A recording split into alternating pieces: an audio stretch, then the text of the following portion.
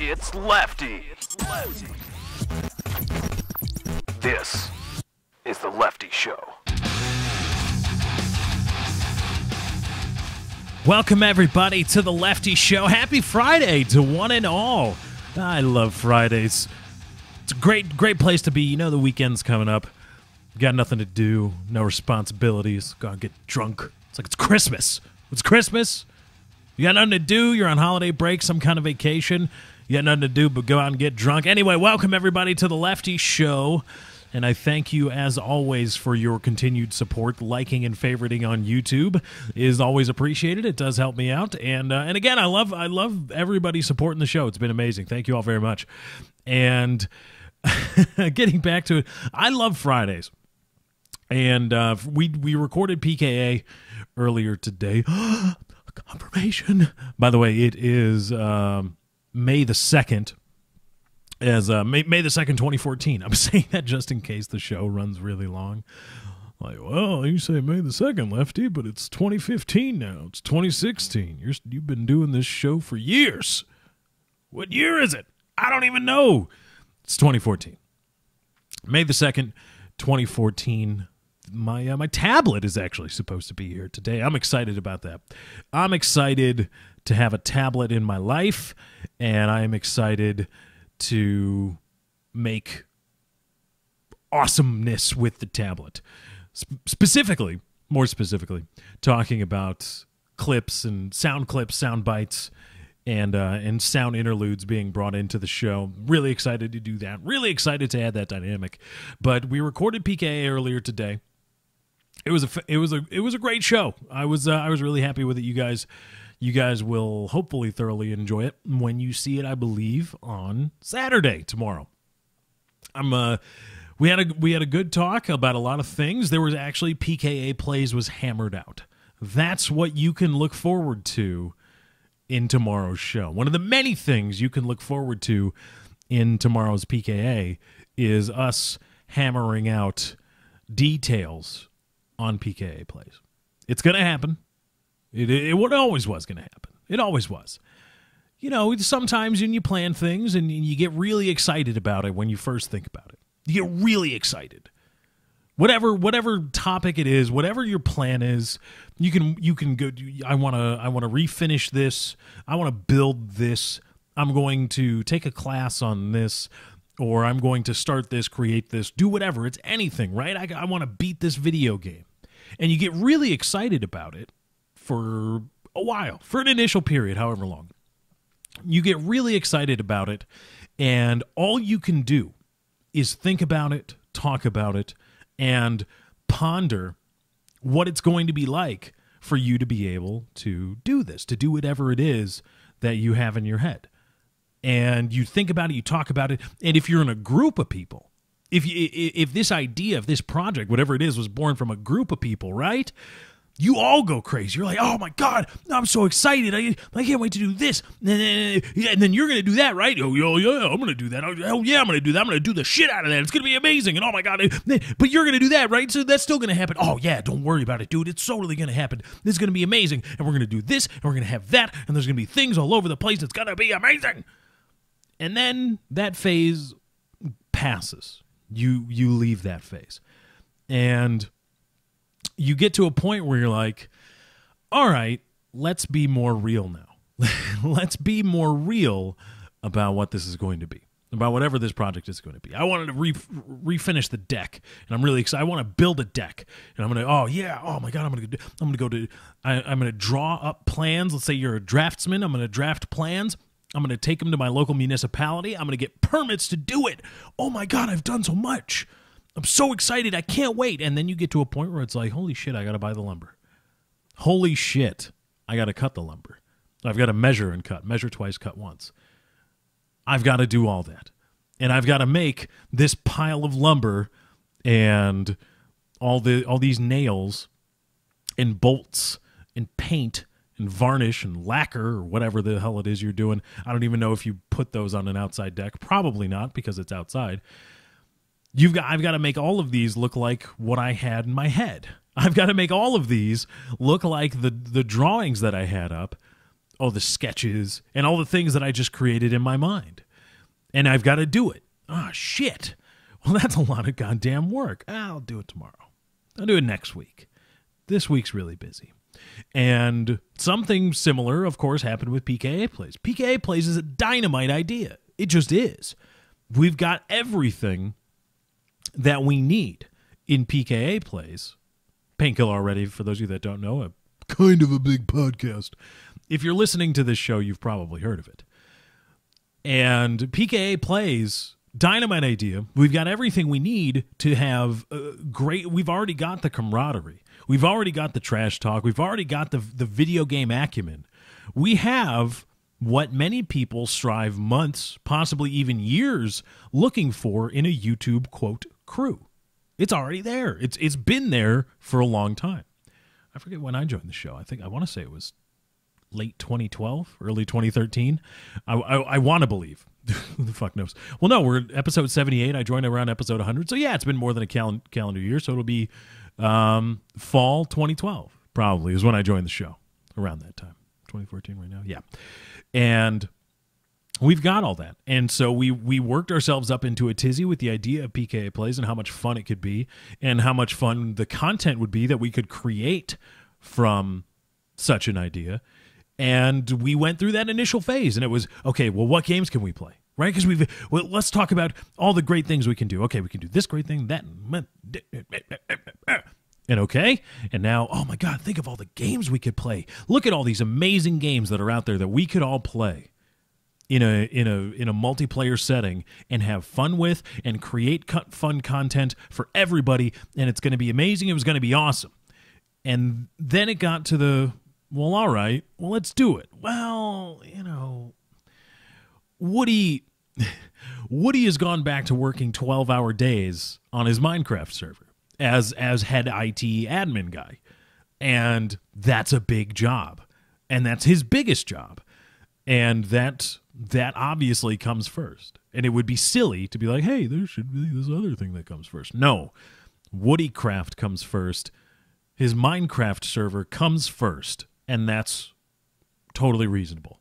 Same thing with Kyle. Kyle's got business interests he's got to take care of. And those come first. Me, I do stuff on YouTube. That's my gig. So I'm always ready to go. I'm always here ready to do stuff, ready to play games, ready to do it. So other things just kind of got in the way. And then we had to retreat back a bit from the initial elation at the idea of performing or executing this idea. We had to go back, okay, all right. So it was a great idea, great plan, could be huge, could be amazing for everybody involved. Everybody wins. We get to have fun. Viewers get entertaining content, and advertisers get a place where everybody's going to congregate, and they get to shill their product for a little bit, and we get to make a little money on the back end. It's a giant train that everybody kind of wins. All right. Now we have to implement it practically. And that's far different sometimes than what you see in your head or what you think in your head or what you come up with in a group. Your science projects in elementary school were always going to be the best goddamn science projects ever. You were going to create CERN. You were going to recreate CERN on that little desktop with that poster board, with that 3-panel poster board, and your magic markers and your printed out graphs and tables and charts and all those things. You were going to rival CERN. You were going to blow everybody's mind at that science fair project. But what did it end up being? You made a volcano, didn't you? You lit up a light bulb with a potato. You did it. We all did it. I remember making the volcano with my dad. Or you made a potato gun. My dad helped me make a potato gun. And you did it. And that was your science project. Looking back on it, was it anything? No. But in your mind, when you were initially thinking of it, when you were initially tasked, you've got to create this science project, what are you going to do? You were going to figure out and solve the mysteries of the universe. You are going to make everybody who viewed your science project have that aha moment, that moment where everything just where it clicks and everything falls into place after that. You were going to inspire that in everybody that looked at your poster board. Did you? No. Did you have fun doing it? Well, yeah. But there was a time when you had to progress from recreating the Large Hadron Collider to, I'm just making a chemical volcano. That's all I'm doing. And it's cool. The chemical volcano, cool. And it taught you, number one, how to, deadlines on a project. There were the obvious goals, which was to create a science project and demonstrate an understanding of these fundamental scientific principles, et cetera, et cetera, et cetera. Yes, we know. Then there was the underlying things, the more subversive. I want to say, no, I've used subversive. I'm using that wrong. I swear I'm using it wrong. I'm going to get it right one of these days. But then come the more, I don't want to say underhanded, but the underlying lessons being, do you work well in a group? Can you use Microsoft Excel or whatever program at the time, or do you know how to draw an XY graph or create a chart on a piece of paper with a ruler and a pencil? And then can you be a little bit artistic but then still communicate what you want to? Can you make your message appealing but still communicate your message?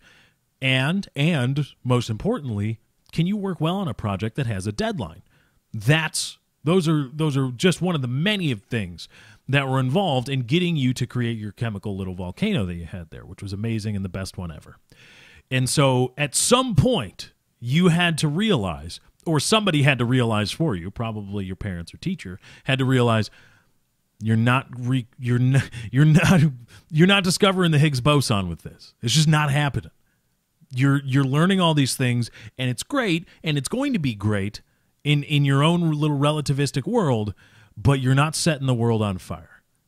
And all the ideas in your head have to be rolled back just a little bit. Not that they're wrong, not that they're bad, not that it's bad that you're excited, but you do have to be a little bit more realistic in what you want to create and your expectations for what you create. And that's what happens with PKA plays, just a little bit. And so some people might say we dogged on the idea and we kind of abandoned it for a while. No, that wasn't the case. It was just there was initial moment of excitement, genuine excitement about the idea, and then what has preceded this PKA or preempted this PKA is just adults realizing the practical or trying to implement their ideas practically.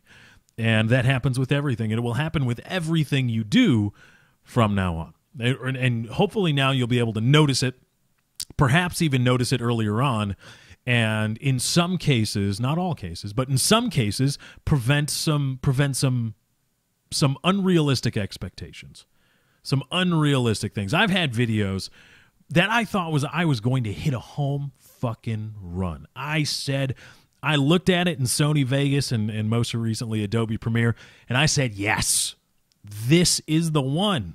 This is the one that's going to put me on the map.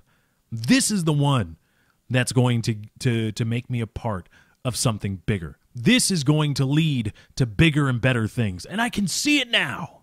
I can see now how this thing that I have to say, or this thing that I did, is going to lead on and on down the path to this. And I can see it in my head, and I've thought through it many of times, and it makes perfect logical sense.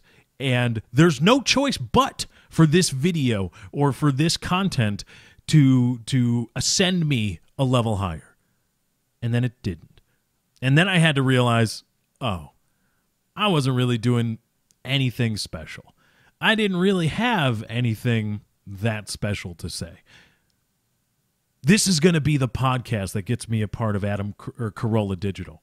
This is going to be the podcast that thousands of people subscribe to monthly and millions of people download monthly. This is going to be the one. This is going to be it. No, probably not. And that's okay. It's okay for probably not. Probably not is okay, because probably not in this sense is usually offered up as a counter to something that's way more likely than not unrealistic.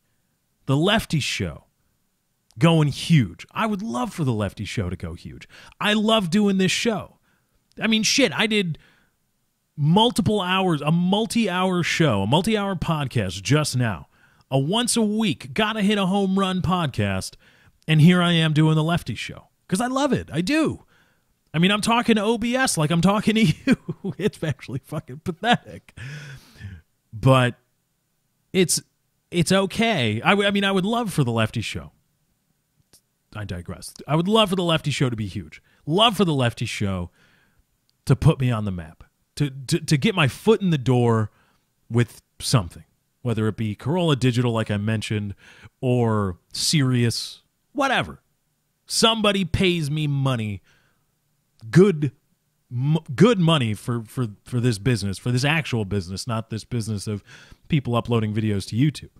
But in the business of podcasting and making broadcast content, somebody pays big money for it. But it would be great. It's not realistic. It's just not. Because what do I have? I've got shitty graphics on the screen. And I thank you to the people that were very nice and saying, oh, those are pretty decent. No, they're shit. It's okay. It's okay that it's shit. It's okay. It's the best that I can do right now. And I'm learning.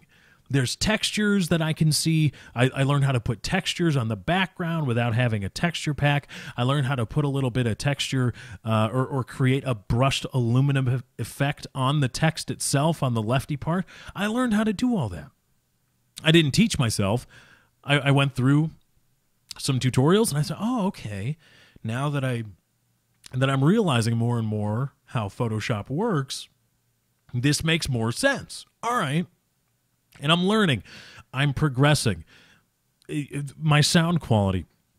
I can hear myself echo in my headphones. I can hear my echo, the slight echo of my voice echoing off hard surfaces, and I hear it, and it pisses me off at times because I shouldn't have it. I should just bear down and fuck it. I should borrow the money to build a kick-ass studio that's soundproof, no echoing, and I got a badass microphone, and every single portion of my voice is captured and digitized and saved and uploaded and downloaded by each and every one of you, or streamed.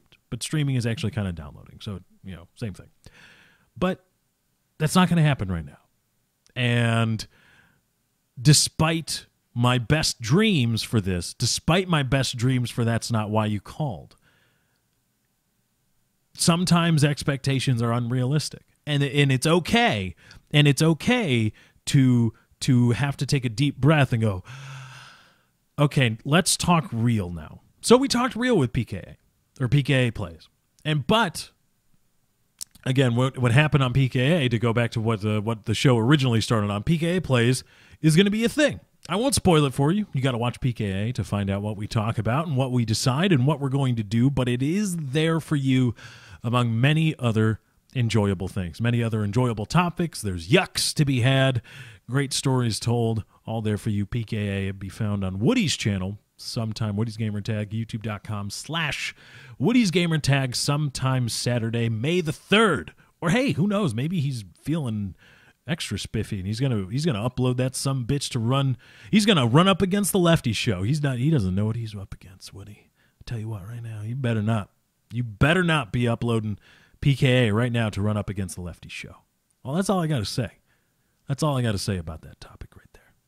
Better not be doing it. Don't let me catch you doing it. This is my town. This is my time slot.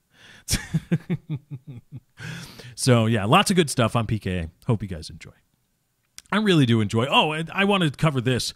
A lot of people ask me why I don't upload Painkiller Already to my channel. I do a backup recording just in case one of Woody's recording fails, and just in case there's mine, and there was only one time where both failed, and they really did fail. It wasn't like a bullshit excuse to cover up some other fuck up. They both really did fail, and there wasn't anything to be done about it. Sadly, it's a really good show. But some people ask, why do I not upload PKA to my channel? And I hesitate to bring it up on Painkiller Already itself because I don't want to. I want to be really cautious about making it seem as though I'm trying to grab the spotlight that is collectively shown on PKA and try to shine it on myself and talk about me. Some people think that I don't want to talk about me. I just don't want to seem like I want to talk about me. I don't want to... Dealing from personal experience and telling stories is one thing. However, when the only thing out of my mouth is I, me, that's, to me, I wouldn't like that.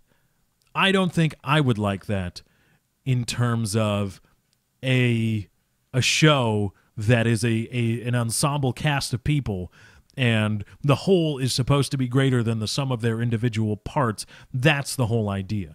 And so on an ensemble show, if I were to go my, me, mine, it would kind of detract. So anyway, that's talking about me personally. But that's why I don't talk about it on PKA proper.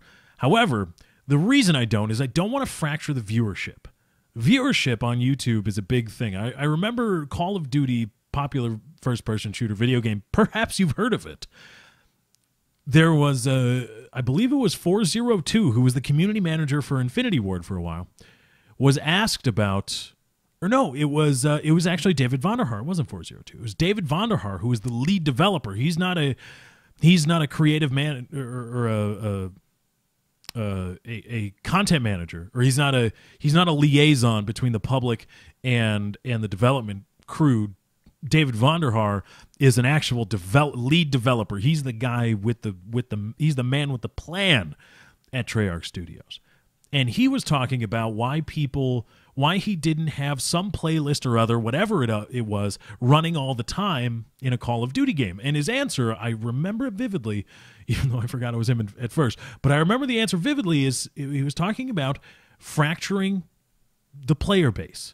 When you start adding game mode after game mode after game mode, you create as many opportunities for people to go one place and not another.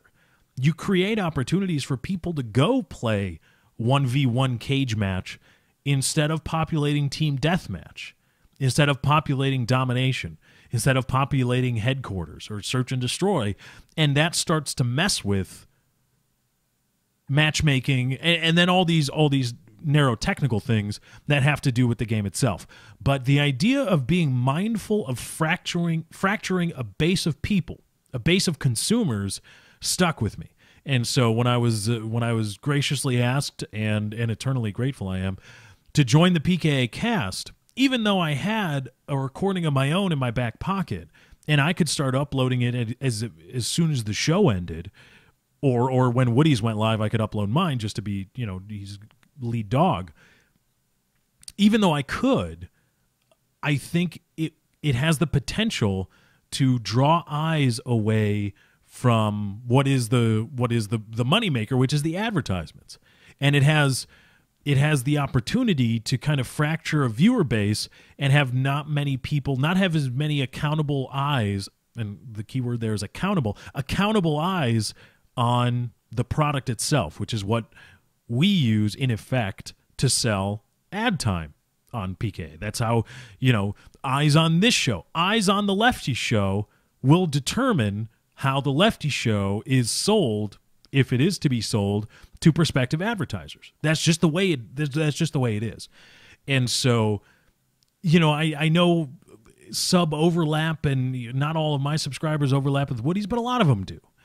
And were I to upload it on my own, that would fracture, not only would it fracture the viewer base, it would kind of fracture the branding. Our recordings are kind of the same, but not really. Sometimes we might not have the same overlay, et cetera, et cetera. It creates an aura about the show, or it has the potential to create an aura about the show that isn't intended and could actually be harmful. And while I would welcome the opportunity to upload the show, and if Woody, who obviously knows more about being good at YouTube than I, says, well, no, that can only help. If somebody in the know that knows more than me or than I says, no, you're wrong, that can only help, then okay, then we'll revisit it.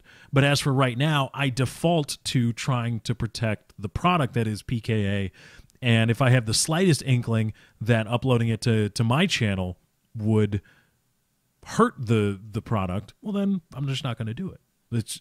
It's easier for me to not upload the show than it is for me to have been uploading the show and then not do it. So I just don't do it. And also, it's not really mine. I've said this time and time again, but in terms of being a member of something, it's hard to feel at home, at least for me. It's hard to feel at home in a place unless I've been there from the ground up. It's hard to feel just, when you get home, wherever you live, whatever is home for you, whatever you identify as home, that feeling you get when you're there, that, for lack of a better term, familiarity you have with where you live, it's not the same when you go to a hotel, is it? It's just not. It's not the same when you move. When you move initially, you don't feel like you're living at home. You feel like your home was where you left, but you moved, so you can't go back. Eventually, you start to learn. But for me, feeling at home on the cast of PKA is essentially saying PKA is equal parts mine. And I just don't feel that it really is. And I guess I'm taking cues from what I think is a tremendous movie, Rockstar, starring Mark Wahlberg, in that PKA is like the fictional steel dragon in the movie. That's what PKA is. PKA existed before me. PKA will exist after me. Well, maybe not, but let's not go down that road just yet. PKA existed before me and was a thing before me. It still is a thing with me, perhaps a bit more of a thing than it was. However, I am not the reason it is a thing. And I was not a contributor to the reason it was initially a thing. And so while PKA is Steel Dragon, I'm Mark Wahlberg's character. I'm Chris Izzy Cole. I'm the scab they brought in when the lead singer left the band. When the lead singer was clashing too much with the other guys. Spoiler alert, by the way, earmuffs.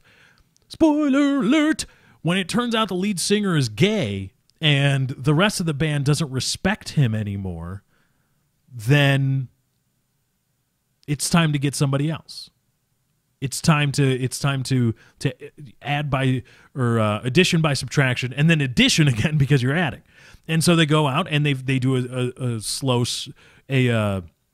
a quiet search, and they find Mark Wahlberg's character, Chris, later becomes called Izzy Cole.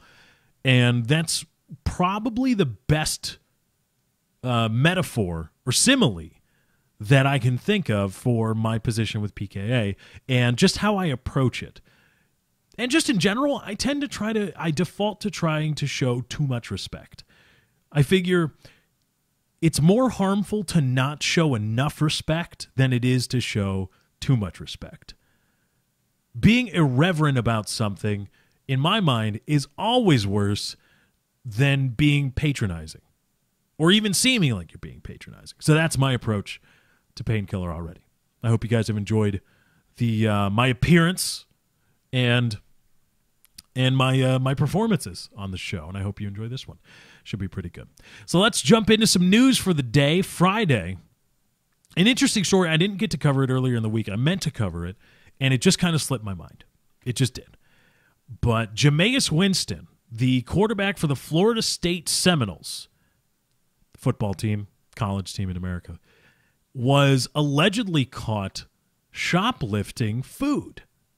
Shoplifting food. Now, Jameis Winston was in the news, last year or earlier this year because of alleged rape charges. Well, there were rape charges, but the rape was alleged.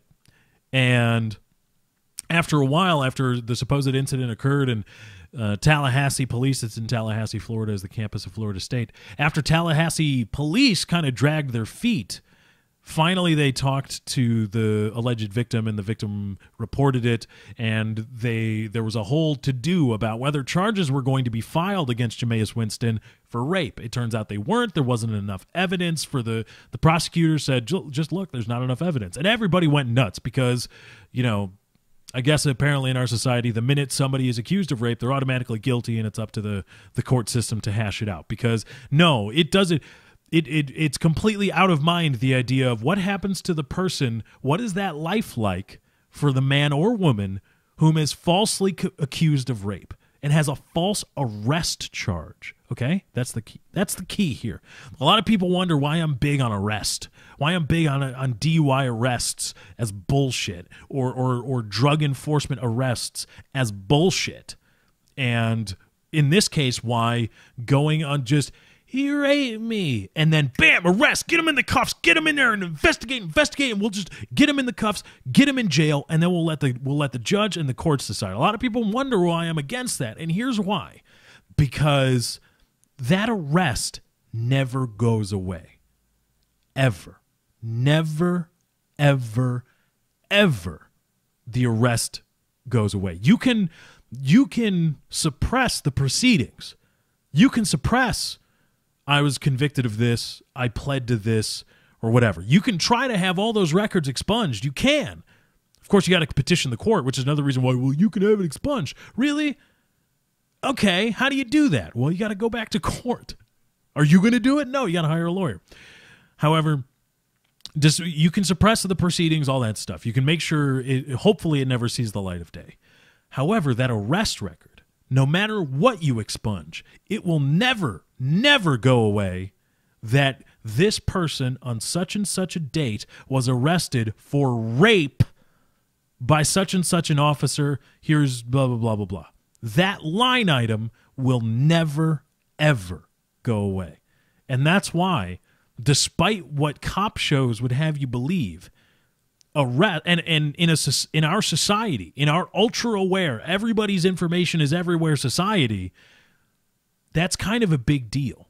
The idea that even falsely accused, even if you are acquitted of the charges, the arrest itself is sometimes almost as bad. And so that is why I'm kind of big on we shouldn't just go around charging people with crimes and hoping that the justice system figures it out. Because sometimes the very fact that you were charged with a crime is a pretty big damn deal. And the next time, let's say Jameis Winston was charged with rape, ultimately acquitted of the rape. Now, we don't even have to go down the line where he's submitting a resume, okay? We don't even have to do that. It's really easy because he's in the public eye. Jameis Winston is good enough to go into the NFL. He's going to play in the NFL. Tremendous athlete, tremendous quarterback, going to get drafted. But what does that do? What does the mere, okay, let's assume it's all in the up and up. It was a totally false rape charge. Even though the facts of the case, Winston was doing something wrong that night. It just was. But let's assume facts of it was all in the up and up, and it just turned out that it was a false rape charge. Some I don't want to say his girlfriend decided that she didn't like him anymore and didn't want to have sex with him, or had thought that sex with him was a bad idea after the fact, and then cried rape, and now he got arrested. Well, he gets acquitted, right? Hopefully he gets acquitted and it all goes away. But that arrest is still there. That arrest was still in the public eye. What does that do to Jameis Winston's draft stock? What does that do to his employment prospects? The mere fact that he was arrested. Oh, sure, he was acquitted. Oh, sure, yeah, he's acquitted, yeah. But the NFL is still aware that he was arrested on rape charges, on charges of rape. Now, keep in mind, in the meta sense, in this sense, we know exactly what happened. He didn't rape. It was not rape. It was consensual sex. We know it wasn't rape. However, the NFL doesn't. In the NFL, the only thing the NFL can go off of is this line item that says, well, you were arrested for charges of rape. Have fun trying to get your way out of the 5th round of the draft and staying on an NFL roster, even though you were pegged as a top 5 pick before this whole thing. And that's Jameis Winston, who's going to be a millionaire. How does it work for Joe Schmo? Joe Schmo, who's barely holding on to a job. The middle class is, where the fuck is it going? It's like dark energy. Where's it going? Oh my God, where's it going? And he's trying to hold on to everything. He's trying to hold his life together just long enough And then there's a bullshit arrest charge. I know I'm not going to harp on rape because, again, rape is a touchy subject. And the minute you utter it, people just they divide along the line and they go to they polarize, and then they're not fucking moving because there's no chance of having an honest discussion about this kind of thing. But this Joe Schmo middle class guy gets a bullshit arrest on his record. Bullshit. Again, in the meta sense, we know it's bullshit, but the arrest is there. So now the guy goes try to get a new job. It's an employer's market. Middle class is going nowhere. You got people that have college degrees, people that have postgraduate degrees are happy to get a job that's just paying a pubic hair, a human hair above minimum wage. Happy to do it. That's the system and so that guy goes to get a job. And he's up against however many other people, so many other applicants for this job, and he's interviewing. And they pull his file, his arrest record. They run a background check, as any prudent employer should. And then they say, oh, man, this guy here, see, 2 years ago, he was arrested. For what? Oh, for this crime. Whatever it is, right? Well, what happened? Well, does it fucking matter? He was arrested. It doesn't matter. Who cares what the result was? He was arrested on pot charges. He was arrested on suspicion of he had too much cash on him at the time. He was arrested and his property seized on suspicion of drugs and running drugs. Can't have a guy like that working for this company. Are you out of your mind? My ass is on the line. And that's how it would go. And that's why I am of the mind that we should be, even though the idea of the justice system and we have to put our faith into it, or I hate using faith, we have to trust in the justice system at some point. I also don't think it's a good idea to go around arresting people and having that follow them around for the rest of their lives, because the system does get it wrong. People are arrested for bullshit reasons, and they go to jail and spend nights, weekends, weeks in jail because they can't afford bail. And it's bullshit. And that never, ever goes away. And it puts them at a disadvantage. And the system is supposed to be blind. But one aspect of the system isn't blind at all. It's just, it has the potential to be nothing but pure and utter bullshit that hampers people for life. And I think that's just totally wrong. However, getting back to, I totally digress, but this is the Lefty Show, damn it, that's what we do. Jameis Winston allegedly caught shoplifting crab legs. Now, there wasn't much from that. There wasn't a statement from the team. There wasn't a statement from Jameis Winston. However, there was a statement from his friend who plays on Florida State's basketball team.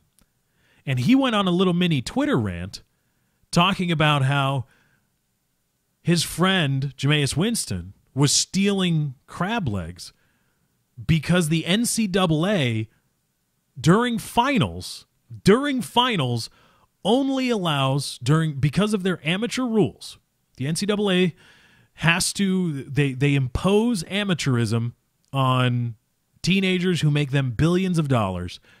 The imposed amateurism rules dictate that Jameis Winston is only entitled to one meal a day. One meal a day during finals week.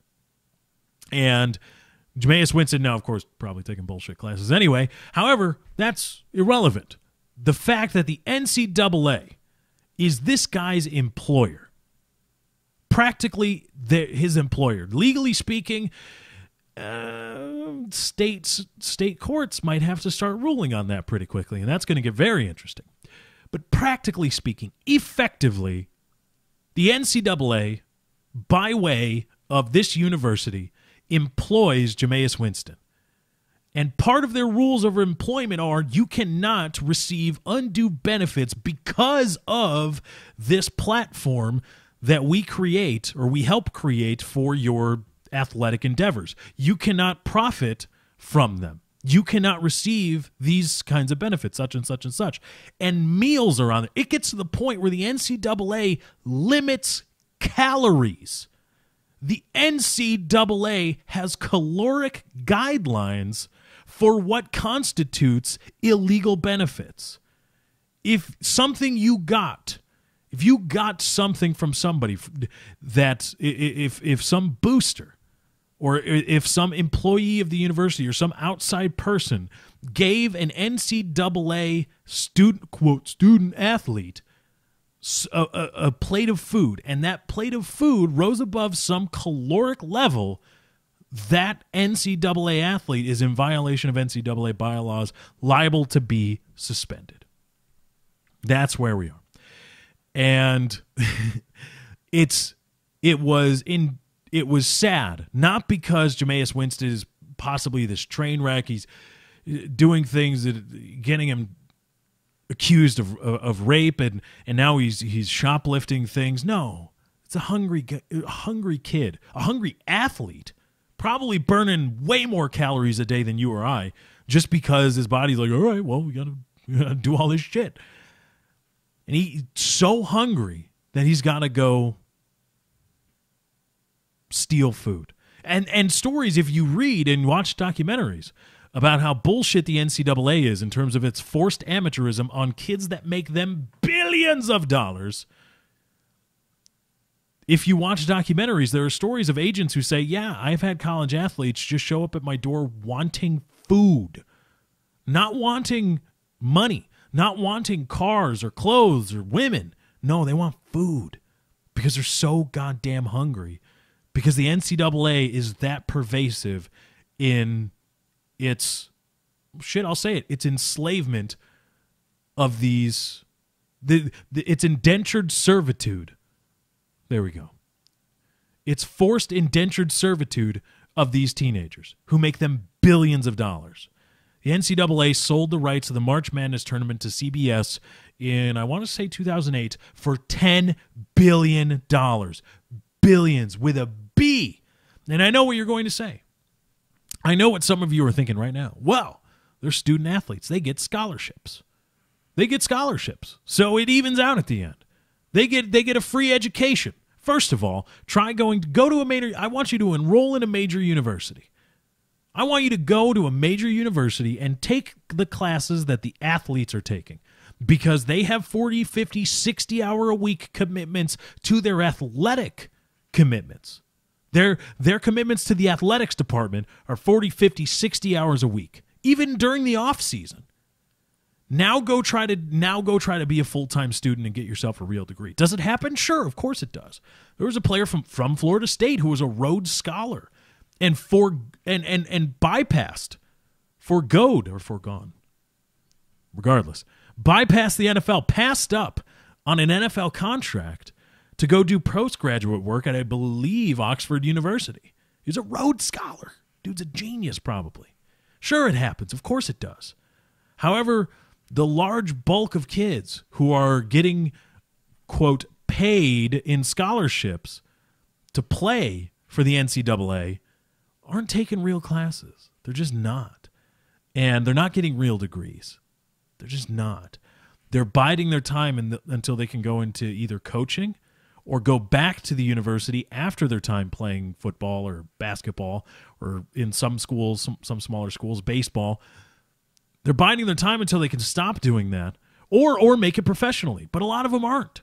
And so they're going to have either bullshit degrees or no degree and have to finish their bullshit degree, start over, or just try something else completely. Now, is that a reasonable compensation for athletic service that generates billions with a B in revenue? To me, I don't think so. And I think it's wrong. Now, the other side of it is the actual cost of attending a college. And there's a great article on one of the I like to call it a subreddit of Deadspin, one of the subsections of Deadspin called Regressing. It's a lot of nerd numbers talk, and this piece was written by an economist, I believe, called How Athletic Departments and the Media Fudge the Cost of Scholarships. And the general principle is this. When when oil is being pumped in a pipeline, at least in the United States, right? There's the oil well, and then it needs to be pumped usually to a refinery. You don't build a refinery right where the rigs are. You build a pipeline, and you build a big ass refinery, and you pump all the oil there. Well, for liability reasons, most likely, law requires that the pipeline company, whoever it is, take legal ownership of the oil while it is being transported in the pipeline. So if there's a different company that does the oil drilling, then by some legal means, the pipe company, the oil pipe company, is going to have to take possession of that oil for the duration of its trip. Then it can be given to whomever owns the refinery, probably the people that do the drilling. And the workaround for this, the way they do it traditionally, is a contract that I learned is called a buy-sell. And what it is that at the pump or at the drill, the oil pump company buys oil, literally buys it. They say, okay, we'll stick to drums for a bit. I will pay you $100. The oil pipe company, will pay you, the driller and the refiner, the driller, $100 a barrel at the pump. I will pay you $100.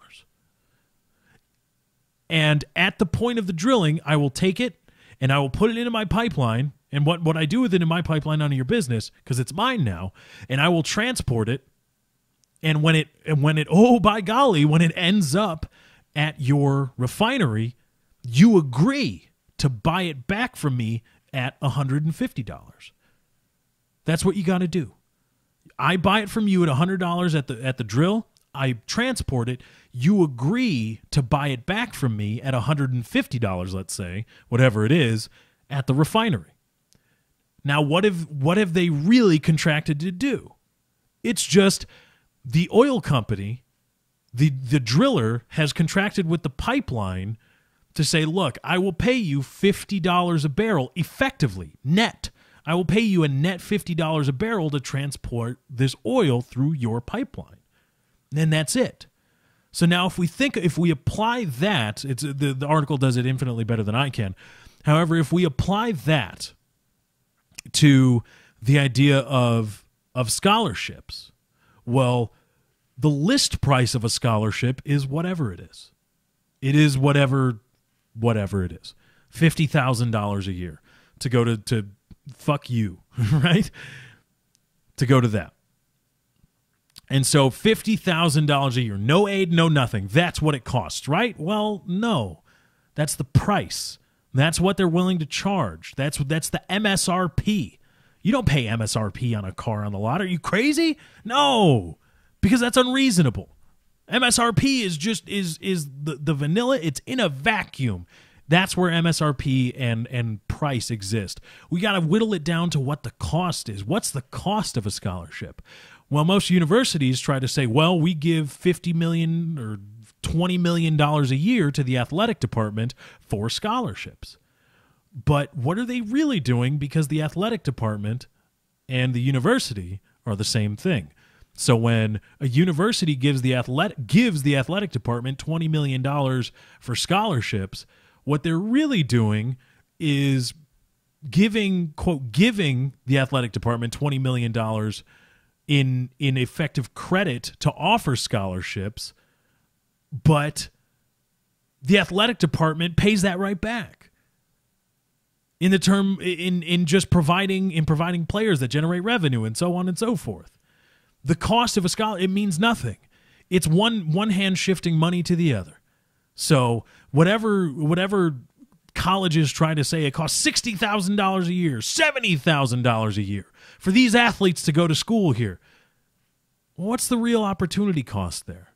And what are you really doing? What are you really paying to house and feed and let athletes attach their name to bullshit class lists and attend bullshit classes in buildings that you've already paid for and already built? What's the real cost there? And what are you losing by having the athlete there instead of a, quote, full-paying customer? It's bullshit. It doesn't really cost the university $60,000 a year so Jameis Winston can play football for them. It just doesn't. So that defense of, well, that's why the NCAA isn't really employing players and they shouldn't pay players who generate them billions with a B dollars in revenue it's missing the point. And it's sometimes presented disingenuously by the NCAA, but sometimes people just don't stop to think about it. Sometimes people just don't stop to think about things like that. It's just, oh, shit. Because I know when I read this article, I was like, oh, shit. Okay, that's a lot going in there. That's a really nice argument that you got yourself going on there. So when we're talking about the real cost, it's much different than the listed cost or listed price. Just like when you're buying a car. Buying a car, whatever it is, used, as is, whatever, new, certified, pre-owned, doesn't matter. Your goal is to always end up paying less than the list price. And as such, the list price, because the dealers know that, the list price is always more than they paid on the car. Always. Sometimes it's a lot, sometimes it's a little.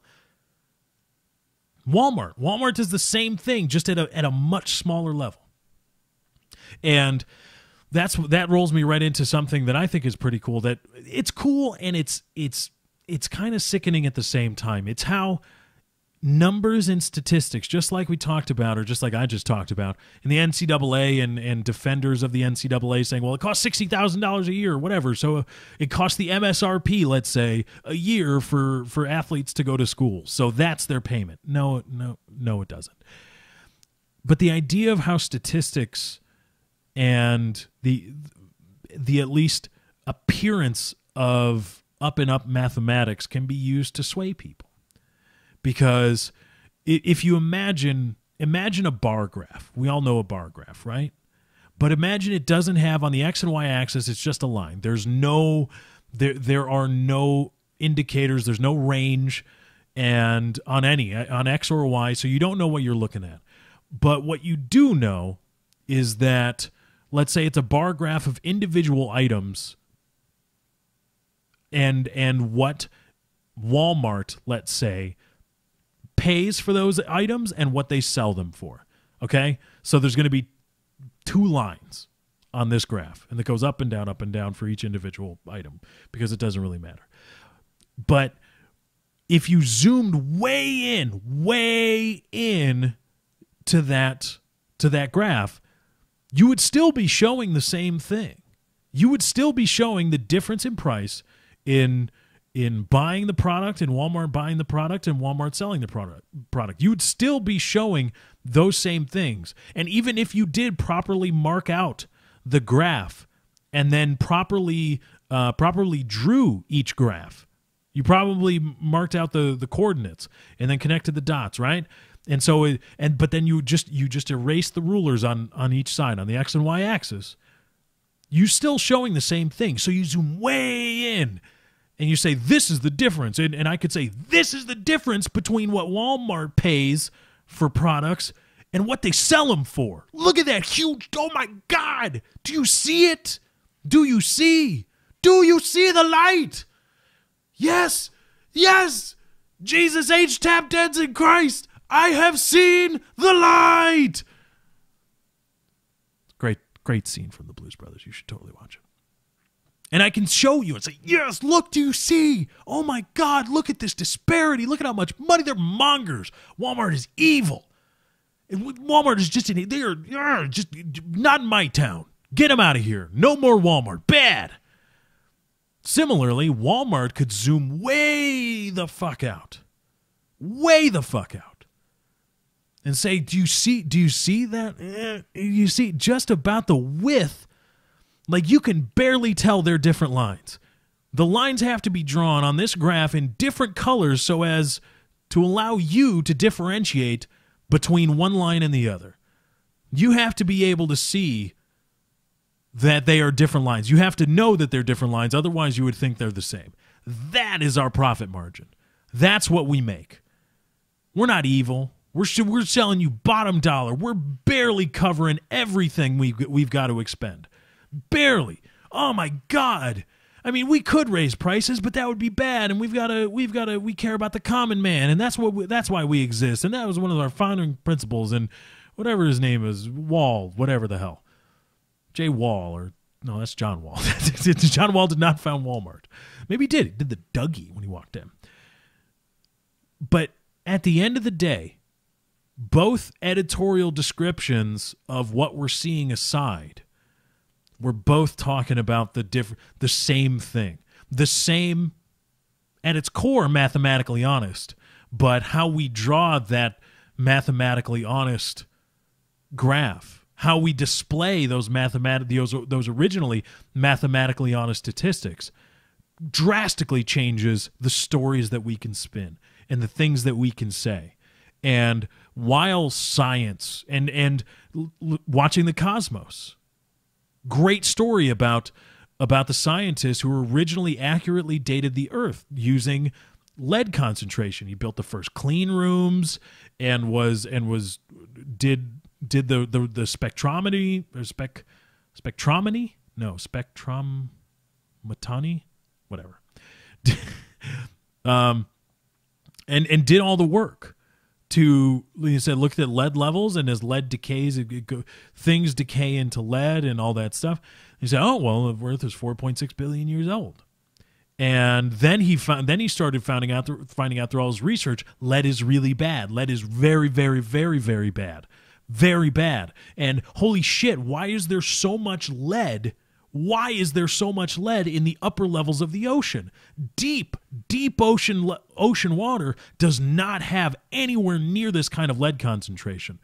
And we should know, based on how oceans mix, we know about how long it would take if this was a natural process. We know how long it should take for this lead concentration to get down to the deep ocean. And it should be there. It's not. Why isn't it there? Holy shit, it's leaded gasoline. Oh my God, that's terrible. We're all breathing it in. It's in our water. It's in our drinking water. It's everywhere because of leaded gasoline. And then all of a sudden, the gasoline companies had their own scientist. Their own scientist who said, there's no evidence that leaded gasoline contributes to any kind of public health concern. No reason, no documented evidence of this, that, and the other. And it's in some ways it can be frightening that you learn to trust the institutions of math and science as credible sources of real information. Real information. But even in those hallowed institutions, sometimes they can be perverted for other causes. They can be perverted so that tobacco executives can sit in front of the U.S. Congress and say, there's no credible scientific evidence that smoke causes cancer or anything like that. And it's a minefield, and you've got to be careful. Everybody's got to be careful. Look at everything you read. Some charlatan's trying to sell you something, trying to sell you some product, maybe supposed to increase your brain activity or something like that, and they show you all these graphs. Look at these graphs. Look at them. Look at them all. And then you say, well, wait a minute.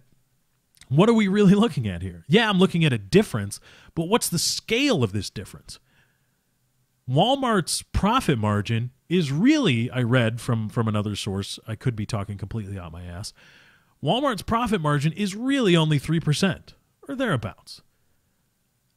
But if I zoom way in to the graph, it looks huge. If I make the bounds of the upper and lower bounds of the graph itself small enough, I can make the disparity look huge. And if I make the upper and lower bounds of the y-axis or x-axis, however the fuck you want to draw it, if I make it large enough, the disparity looks really, really, really, really, really, really, really small. Like they're practically giving them away at cost. But they're not. It's more like 3%. Even science and math have the ability to be perverted. And so you got to be careful. You got to be careful, and you got to make sure you're actually seeing what you're seeing.